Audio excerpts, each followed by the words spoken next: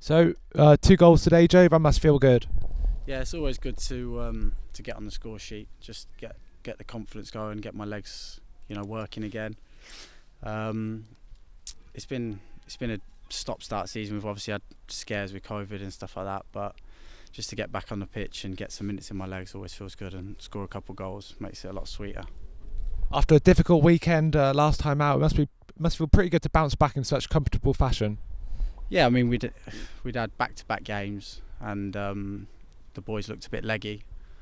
I mean, I definitely felt leggy in that second game, but today you could just see how sharp they all were, and like having that quality and the players behind me just back me up, just makes my life a lot easier. And we looked a good unit out there, and I'm excited to play with this team.